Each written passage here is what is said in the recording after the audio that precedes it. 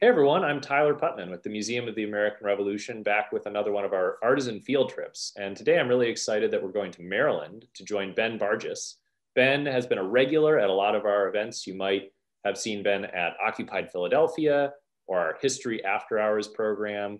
And Ben, it's so great to be joining you in your workshop. Could you maybe introduce yourself? Tell us a little bit about your background, how you got involved in living history, but also this branch of living history we've been exploring that includes making and reproducing things? Sure. So my name is Ben Bartgis, and I am a conservator technician. I've worked in conservation for the last 12 years, and I got interested in living history when I was a kid. I always loved playing dress up, and I never had the opportunity to actually do that until, like a lot of people, I went to college. I was able to join a living history group, and I loved every minute of it. When I started my first internship in conservation in 2008, that tied in really well for me, the hands-on part of it, with what I was already doing in living history with working very hands-on. And so one of the things I found for my first internship, I was working with a collection of 18th century ledger bindings in the collection of the Maryland State Archives. And I was instantly very interested, not only in the modern conservation treatment of these volumes, but also in how the materials were made originally and who was making them, why were they being used. And so those are the questions that I started to ask myself over the course of my conservation career. In 2012, I was able to get a scholarship to Rare Book School at the University of Virginia, where I took a course on the history of European and American papermaking that included learning how to make 18th century style paper. I learned about ink making because when you're working with treating 18th century inks, it helps to learn the chemical background behind how they're working and how people were making them. And when I started getting interested in early 19th century reenacting in 2010 and then 18th century reenacting in 2015, when I started coming to living history events and looking around for, the things that I wanted to bring to my persona, which would be the things that I work with, in my professional life, paper, ink, pens. I looked around on the market and realized that some of the products that I was really interested in having weren't commercially available. No one was making them, or no one was making them to high enough accuracy standards. One of the things is that, a military historian will be able to see from like 100 yards off that someone is carrying a Charleville musket when they should be carrying a Brown Bess. And for me, I can look from very far away and see that someone is using a 19th century reproduction marbled paper when they should be using an 18th century pattern. And when I realized that these materials just, weren't on the market, I realized, I'm going to have to make them myself. And so that got me down the rabbit hole of starting to make my own inks and ink powder, make my own wafer seals. I haven't gotten to the point of making my own paper, but a lot of the papers that I purchase are handmade. And just, working to try and find all of the different materials that will really give the sense of realness that you get from working with original materials, and also being able and learning about the context of them. That's always been the thing that's really interested me, is not just the objects, but the context of their use, and making sure that I understand why you would use one thing instead of another. And that goes really hand in hand when you're trying to figure out how to reproduce something, is understanding the choices that you're making in a reproduction. I think it's so cool to think about the depth of detail and attention that you bring to this work. We're in the midst of an exhibition, When Women Lost the Vote, which features some really amazing documents and bound books, the writings of Abigail Adams, the original New Jersey state constitutions. But I actually had never thought about, what's the paper made of? What's the ink made of? What did that letter from Abigail to John look like when it was folded and sealed and mailed to Philadelphia? So I actually have a lot of questions about stationer's work and stationery, but I know one of our projects today involves kind of a multi-part demonstration. So would you like to tell us just briefly where you are and get that demonstration started at this point? Sure. So one of the things that really interests me as a conservator is ink. The most common ink of the 18th century was iron gall ink, which is made by taking copperas or iron sulfate and combining it with tannic acid, which in the period was made from oak galls. And when you combine them together, you get a chemical reaction that creates this really nice black ink. Ben, and this is ink that I was just going to ask, an oak gall is it like a part of the tree? Yeah, so it happens when a gall wasp lays its egg in a tree. And you've probably seen them if you've ever been out walking in the woods in North America and you've seen these puffballs. These are actually galls from white oaks. And in the 18th century, people would use these, but they only contain about 10 to 20% tannins, as opposed to these galls, which are actually imported from the Middle East. They're called galls of Aleppo. And so they are a solid nut, unlike these hollow crunchy balls that are really fun to step on. And so these contain about 50 to 60% tannins. So they're a lot more potent. When you were making ink in the 18th century, you would take all of these raw materials and you would crush them up, which I'm not going to do on camera because it's very noisy. But you end up with a fine white powder. And this was sold to people who were on the go. You could just buy a powdered ink. And when you add water to it, it becomes black. And so the demonstration that I'm going to get started is taking our powder and turning it into ink. And it takes a little bit of time for the particles, for the chemical reaction to happen. So if you'll excuse me, I'm gonna move my camera around. Hopefully, there we go. All right. So can we see that?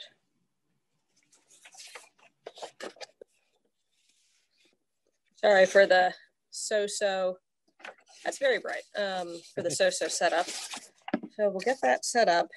And so this recipe has, in addition to the pounded up galls and iron sulfate, it's also got gum arabic.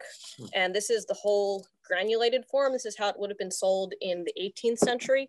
If you purchase it in the modern day for use in watercolors, it comes in this really nice, fine, evenly granulated powder that's more consistent. So we're gonna get started, and I'm going to take a nice spoonful of the powder. I've got some water. I'm gonna add a little bit more water. That is a little bit too much. Okay.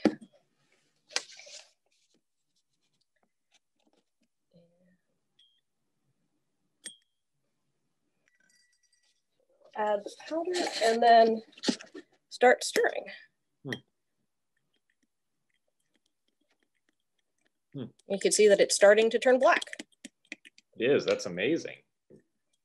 And I'm gonna let this sit next to me as we continue talking, because it's going to continue to darken as the chemical reaction between the iron and the tannic acid continues. One of the reasons why gall inks, like if you've looked at an old document and it turns brown, one of the reasons why gall inks will turn brown is because any iron ions in this ink that are just left unbound in the paper after it dries, over time, they will react with water in the atmosphere or water in the paper. And when you have water that reacts with iron, you get rust.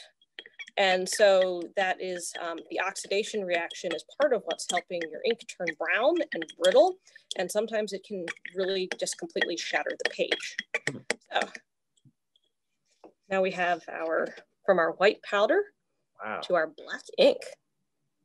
That's incredible. And Ben, I noticed you weren't necessarily measuring precise amounts. So is this mostly done by eye and experience with what the texture and the mixture should be like? It is done by eye.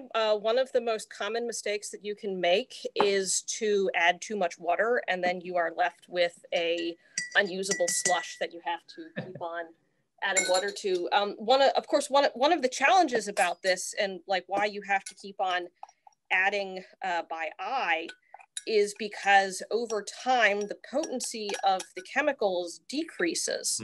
And so you might end up with something that started off really potent, but then over time you discover that the iron in your powder has started to interact with the water in the atmosphere, and so it doesn't bond as readily with the water in the solution that you're making. One of the things that's also really hard is, tannic acids in galls also degrade over time. So the galls that you bought 5 years ago might have been really potent at the time, but 5 years later, they're starting to lose their efficacy.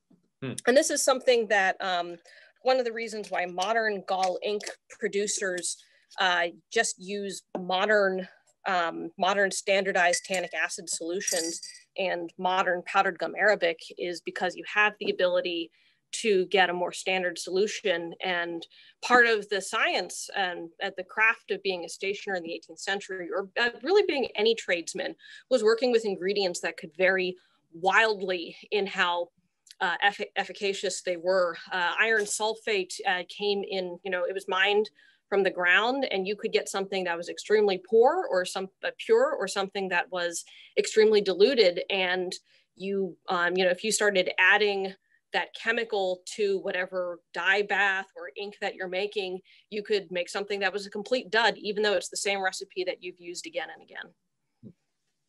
That's really interesting to imagine a world in many ways of pre-industrial ingredients and variances and natural materials. Well, while we let the ink steep, I would imagine people are their appetite is whet at this point for the work of a stationer. And this is actually, unlike some of the trades we've talked about, it's not even really a word we use that often. There aren't people who are stationers today. So could you give us the big picture of what did a stationer do in the 18th century? And we've already maybe unpacked this a little bit, but are there things that you have to be creative about recreating because of a material difference from what we have today? How do you operate as a stationer today? So stationers by the 18th century had evolved from the 17th century of someone who largely sold books into people who sold all sorts of things associated with books, learning, paper, reading. So a lot of stationers' trade cards and newspaper advertisements of the 18th century will refer to them selling what we would think of as stationary products, like, like writing paper and ink and quills and pencils. But they also sold some things like you might see in the checkout, as you're checking out, and there's like all of the last minute grab me's. So they sold things like eyeglasses. And because they sold a lot of books, for instance, they would sell music books, but they would also sell parchment for drum heads and musical instruments. They would also sell playing cards. Some of this has to do with the role that stationers had in England of selling goods that had been stamped. So, you would make sure that if you're going to be paying the duties for all of these stamped goods, not the duties, but if you're going to have all of these stamped goods anyway, you might as well just, sell all sorts of things that would be stamped.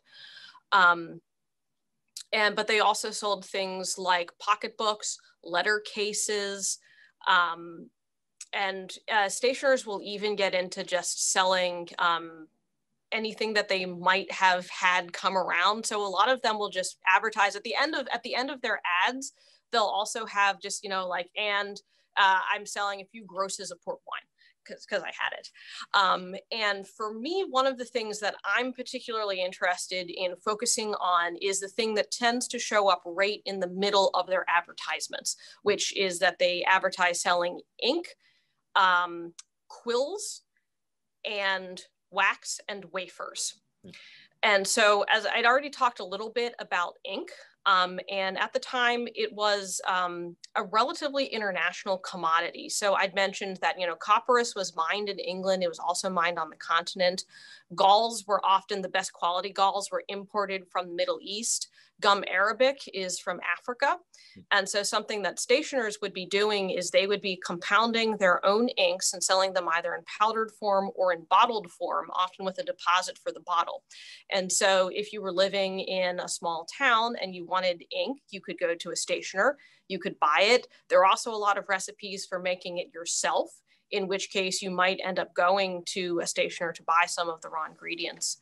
Another thing that stationers sell that I'm really interested in is quill pens. You've all seen them. And if you've ever tried to buy one from a gift shop and it didn't work, it's not because you're bad at writing, it's because they're really not meant for that. But stationers would generally offer ready money to housewives. So if you collected your the quills that your goose would drop, you could bring them into a stationer and sell them on credit. Stationers also, for instance, William Trickett, who is a Philadelphia stationer in the late 1770s, he advertised ready money for linen rags, which meant that he had a relationship with a paper maker for being able to sell back linen rags. Paper at the time was made entirely of repurposed cellulose fiber rags, so mostly linen and hemp and some cotton. And this is an example of some handmade paper. And if I get up close up, you can see that it's pretty toothy. It's got a nice feel to it. It's got this fine deckled edge from having been made in a mold. And this was made by Timothy Barrett at the University of Iowa. And one of the challenges of, making reproductions is trying to find something that looks like this, that has this depth. And this is what you can buy from a store. It's, it has, if you hold it up to the light, it has the chain line texture, but it's very smooth and it feels really different just compared to 18th century text, actual 18th century paper. And one of the challenges for working as a stationer and doing reproduction documents for people is trying to find, depending on a client's budget, trying to find either a machine-made paper, or if they have the money to buy a handmade paper that's going to work the best for the client's needs.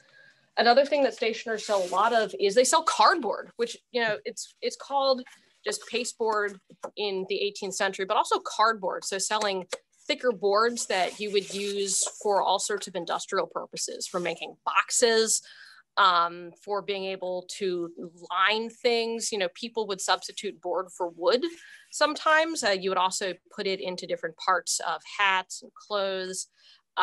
You would use it, of course, for making cheap books instead of using wooden boards.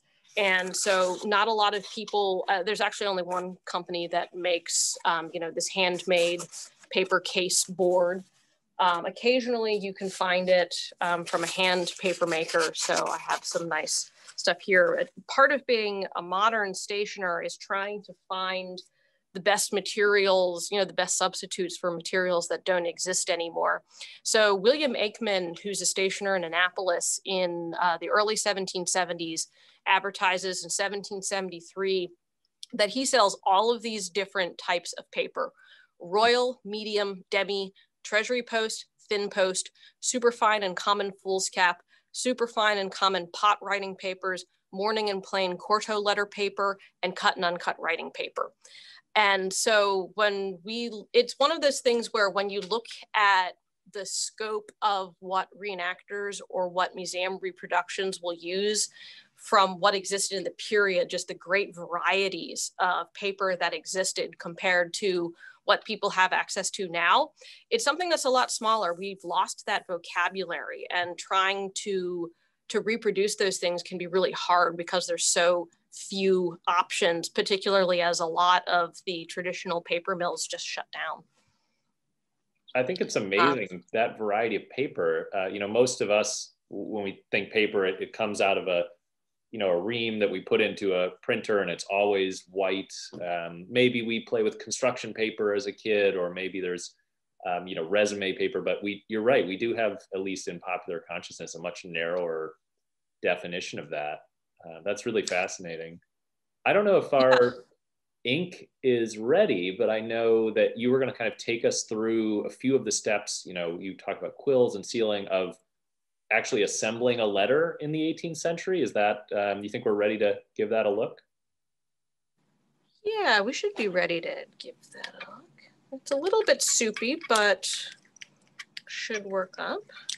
So while I'm stirring this a little, I'll mention that one of the other challenges that I face as a stationer is trying to sell goods in 18th century style packaging.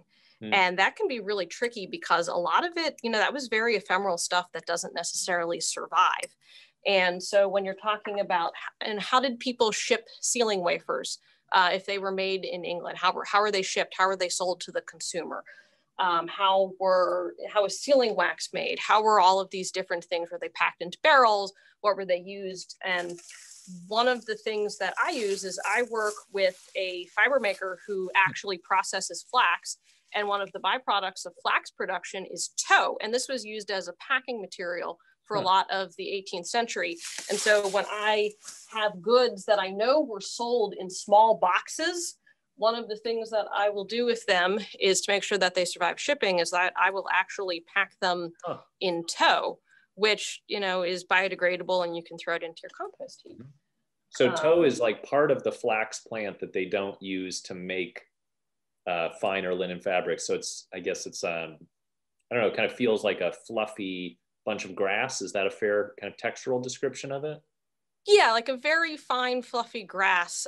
Flax, linen has this nice long staple, and when you're cleaning it to get these really long threads out, you end up with a lot of short stuff, and that's called the tow. And it's a byproduct that's used in all sorts of things in the 18th century. So you use it for stuffing furniture, you use it for packing material. In paper making, you use it to fill out cheaper grades of paper. So if you're looking at really low quality binders board, it's going to have a lot of just raw, unprocessed flax in it, as opposed to a writing paper that's going to be made entirely out of processed, worn out linen rags. And so it's something that we don't think of the byproducts of the linen industry today, but it's a huge part of a lot of the products that I use as a stationer. And so trying to have a ready access to it is pretty hard. So we've got our ink, and I've got a piece of paper. So this is when William Trickett was advertising for foolscap paper and post paper. He's talking about paper about this size. And so this is the size of a piece of paper that's been made in a mold. Yeah, and when you fold it in half, you actually end up with something that's pretty similar to modern letter-sized paper. And so if you bought paper of this size, you could take it home, you could tear it in half, and then you would have something that would be about modern writing paper size. For a lot of people, envelopes hadn't been invented yet, and the gummed envelope was invented in the 1850s. So when you were writing a letter, you wouldn't go to a stationer and buy writing paper with a matching envelope set. You would just buy writing paper, and it was your responsibility to fold it up and seal it. And there were two different options that you could use for sealing your letter in the 18th century. You could either use sealing wax, and this does not have a wick in it. It is made out of shellac and beeswax and a colored pigment, which at the time, the most popular colored red pigment was vermilion, which is mercury based. And so this is a really hard wax. It burns at a much higher it melts at a much higher temperature than the modern plastic stuff. So if you get it on your skin, it's excruciatingly painful. This was pretty expensive. So in 1775, 2 sticks of this cost 2 shillings. And that would be enough to seal about 100 letters. But on the other hand, you could use the aforementioned wafer seals. And so several hundred of these cost 1 shilling. So they're about half the price. And I know it's hard to see with my camera, but these are made out of gum arabic, flour, water, and a pigment. And in the time period, this was usually red lead for cheap wafers or vermilion for the best wafers. One of the challenges as a modern stationer is not using toxic compounds. And so I use modern red earth-based pigment, which doesn't give quite the same color, but it has the benefit of not poisoning myself or my customers. And And these were very common in the period. People used them not only for sealing letters, but if you tore a letter, or if you tore something, you would basically use it as tape to stick them back together. This is something that I see a lot as a conservator, is documents that have been torn and stuck back together, and you have to work around these seals to try and see if there's unique text that's covered underneath.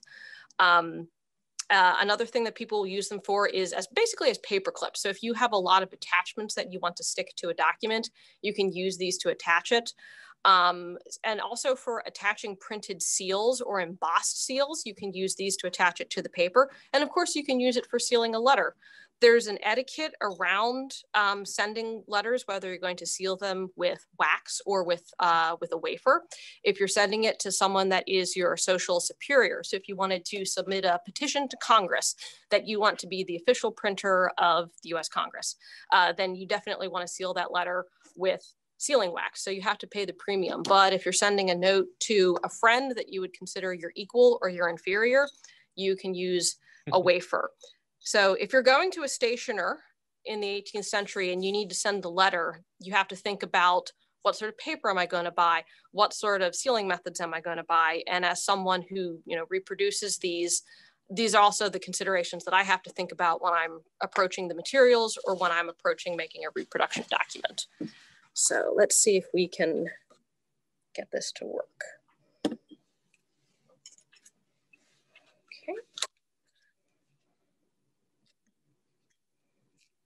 It's still pretty liquidy.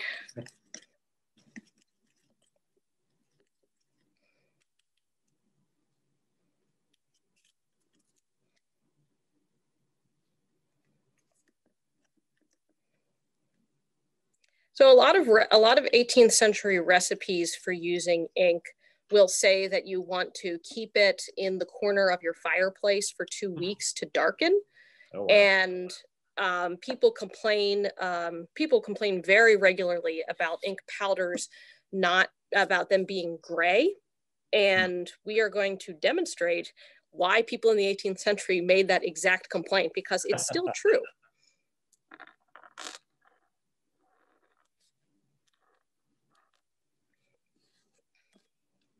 It hasn't fully.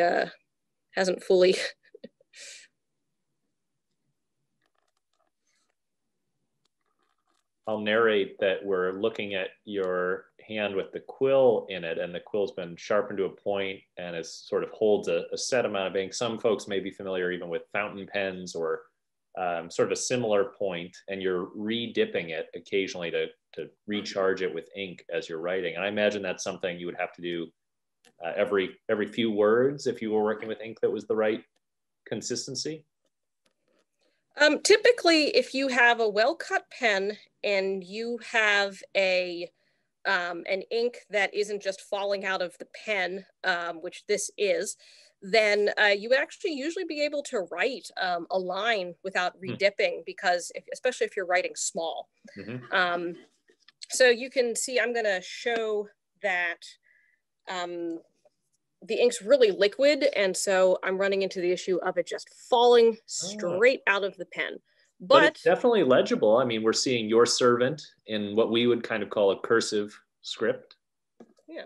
So now that I've written this, if you look, I don't know if you can see it, but there's still a lot of liquid on the surface of the page. And so if you've heard about using pounce, this is another thing that you would purchase from a stationer if you don't want to just sit and wait for your ink to dry. You can use pounce, which is an absorbative material made out of ground up cuttlefish bones or soapstone or gum sandarac, which is why people call it sanding their paper. It's not because they're using sand, but because they're using gum sandarac. Oh, wow. I didn't know that. I've always seen those. You're sort of using what almost looks like a big salt shaker. And I've heard them called sanders, but I always assumed it was just sand, not an actual product. Yeah, and so sanders and inkwells are other things that a lot of stationers advertise for selling. And this is a reproduction made by Ward. No, not by Ward. It's made by, I feel really bad for not remembering his name, Goose Bay Workshops. Oh, sure. So now that we've gotten our paper dry, remember that there's no envelopes at the time. And so one of the easiest ways to just fold up a letter is probably very similar to what you did in elementary school if you sent notes, is you just fold it into its own nice little packet. And one of the things that's really neat about working with original letters as a conservator is that you can often see from the way that the pages were folded, you can often see how they were folded and folded initially. And so you end up with this nice, tight little packet like this. Yeah, and so you all would. The edges in, and it kind of folded it into itself, so it's almost holding itself together through those folds. That's cool. So the writing of the letter, for most part, would be inside, and now what we're seeing is Ben addressing it. I guess you're saying you're writing on the outside of this self envelope. Attempting to address it, but it's not going very well because the ink is still very thin. Actually, I have an idea. I'm going to use an ink that I've already prepared so that we can see the difference and what the colonial consumer might have thought about the difference between using an ink powder and using a liquid ink. So this is some ink that I've had fermenting for a while. It's got a nice strong smell to it. And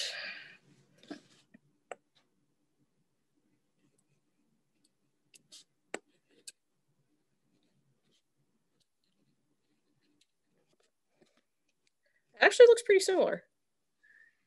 So the top one is the original, or is the top one the one you just did? The top one, which is really blurry, is the ink that I just made. Got it. Which so because it had one.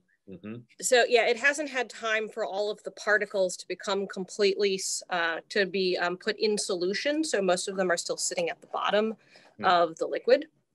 So now that I have written this, I'm going to sand it again.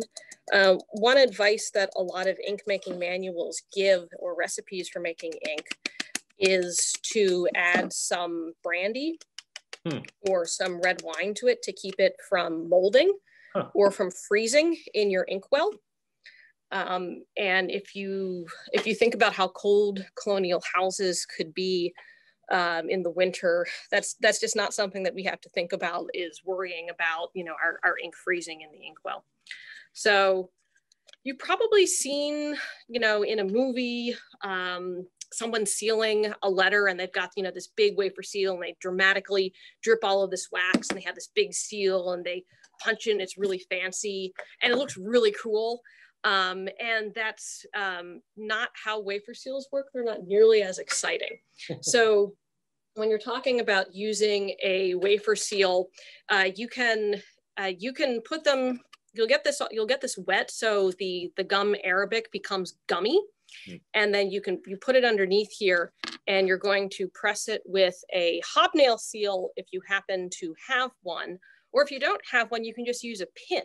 And one of the things that's neat to look at when you're looking at surviving wafer seals is sometimes you can see that it was someone used an actual little pin to prick it individually, as opposed to having a hobnail wafer. So where did my mark go?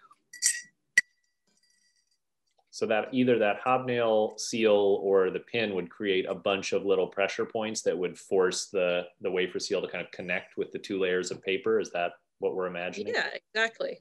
So I'm going to get this a little bit wet, and then you just take the wafer seal and you slide it under the paper, and you use hobnail seal to crunch it in place. And you end up with a little pattern. And as a conservator, or as someone who's working as a historian looking at the material culture of creating a document, when you're looking at a letter, how it was sealed, how big the paper it was that it was used to be written on, the quality of the ink, the quality of the person's handwriting, and how physically how large the actual sheet of paper was. These are all important clues that go into being able to evaluate the context of the letter that it was created, and it can give you clues about the relationship between the writer and the sender. And when you receive that and you crack it open and you get that nice surviving wafer seal. And another thing that's really neat when you're looking at letters is a lot of people in the time period, if you were someone like John Adams who needs to organize a vast correspondence, one of the things that you do for organizing your papers is that you refold them after you receive them. And at the top, you write a brief summary of where the letter, where the letter came from, when it was sent, and a brief summary of the contents. And you stack all of these papers up and you tie them in bundles so that you can rip through them and look at them, and you can store them in a pigeonhole or you can store them in a box. And when you're working with original documents, this is part of the puzzle that you can see when you have a document, that you can, as you unfold it, you see all of the different lines of the folding and the refolding and the letters and the seals and the wear and tear over the years. And as a conservator, these are part of the things that you have to evaluate when you're working with the document. And then as a stationer, these are the details that you want to get correct when you're working with making reproduction materials.